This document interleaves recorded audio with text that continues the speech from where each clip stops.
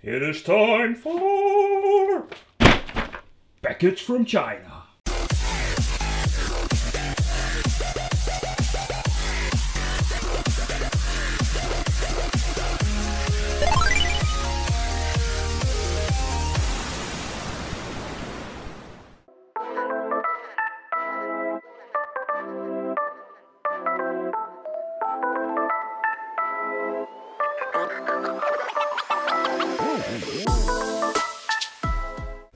Welcome to the Wicked Gamer and Collector.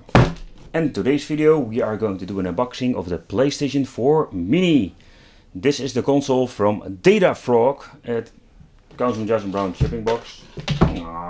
No fancy box. So yeah, let's unpack and let's see what we're going to get. And what comes in the package? It comes with, let's begin with the power supply or the power adapter. It's just a basic power adapter. They are, it's a mobile adapter that Data Frog is giving you with these systems. I have a couple of these now. The cable from USB to the power connector for the console. HDMI cable. The little receiver, because we got two wireless controllers from Data Frog. And I must say, they feel not bad. They're easy plug and play. There's a switch on the bottom where you can power on and off. D-pad feels good. They work on two little batteries. I hope I can open it. Two AAA batteries. And let's take a close look at the console. Alright, the console itself. It looks like a mini PlayStation 4. I must say it's quite heavy for a clone system. Normally things weigh nothing. And yeah, it looks really nice. Got a power switch at the front, two USB connectors. I think it's just USB 2.0. Let's see at the bottom, Data Frog model E3. Alright. And at the back we're finding the RCA out, input for the power, and CF slot, just a CF card, not micro SD, just an SD goes in it. HDMI output, and nothing more to it. That's it. Alright, let's plug it in and let's see what we're going to get. Before I forget, very important, yes people, we also got a toilet paper manual, but it's pretty damn basic, but it got some some good explanations how the system works, what it does, how to go out of the menu and that kind of stuff. So yeah people, and now we are going to try it out. Alright, let's take a closer look at the menu. Alright, I think the power on my remote, yes. And we got here the GBA, MAME, NES, Sega games, and SNES games. There are already some games on it. Horrible naming. Some got Sonic with all big letters and this with tiny letters. So, and they messed it up with the, they just messed it up with the screen picks. This is a screen pick from an emulator or something like that, and this is the cover of the DS version. Seriously, how can you freaking Dr. Mario Vitamin Toss? This is even a screen picture from a telephone. Wow. It didn't even bother of any good freaking thumbnails. So that's a little bit of a shame. So naming, it's good that we have pictures so we know what it is, but otherwise we have Reno. Yeah, okay, we can figure out what SF2 is, but alright, so let's test out some games. I'm going to shut up because you need to listen to the sound quality and the gameplay.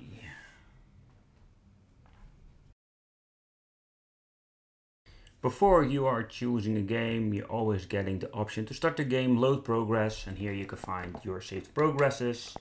I've already did two of them. Settings, here you can sound output. There is not so much to it, you can just do the sound output on and off. Button mapping for player 1 and 2. Screen size, this is a very important thing. Scale full and original size, so if people want to play it on the original scale size and some information about the software. Languages, you can swap that, and yeah, you can put Chinese or if you want. So yeah.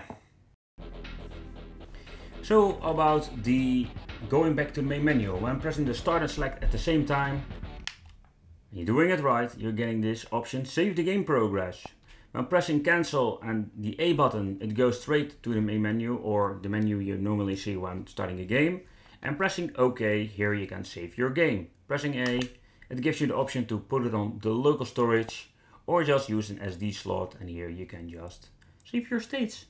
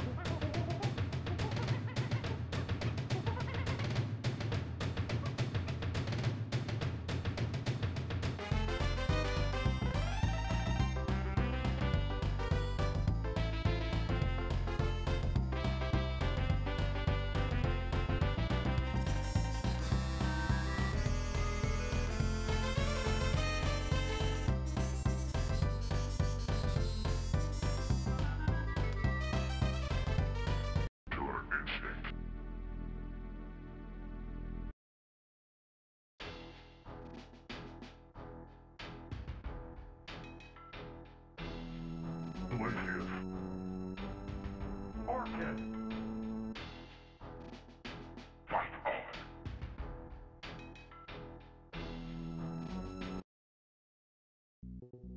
Ready.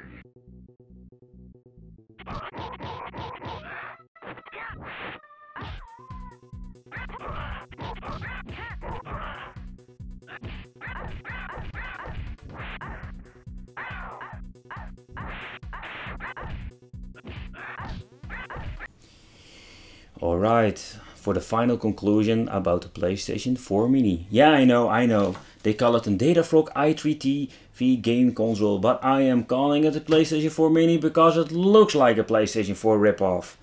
And I must say it's a really cute thing. I must say I'm surprised. I'm really surprised. It doesn't have the support just like the X Game and X Game Pro. A lot of platforms. It's limited due to a few platforms, but they are running quite well. Why do I say quite well? Because the GBA or the Game Boy Advance still got a little bit of a sound problem. So it's not perfect. Bummer. But yeah, the Super Nintendo Sega got a good experience. Good music, sound. That is mostly the problem with these games. Good frame rate. I still got a little idea that it's got a delay in the sound. Please leave it in the comments if you think that I'm right or wrong. But overall, yep.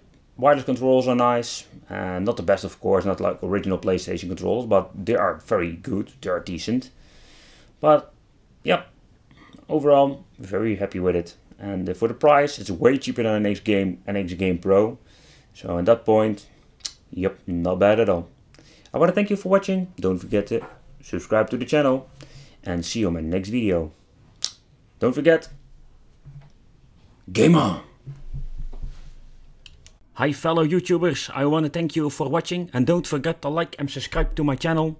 Yes, and you also can follow me on Facebook, Twitter, yeah, don't give a shit about Twitter. But Instagram, I make pretty picture and I send on Instagram. So yeah, follow me.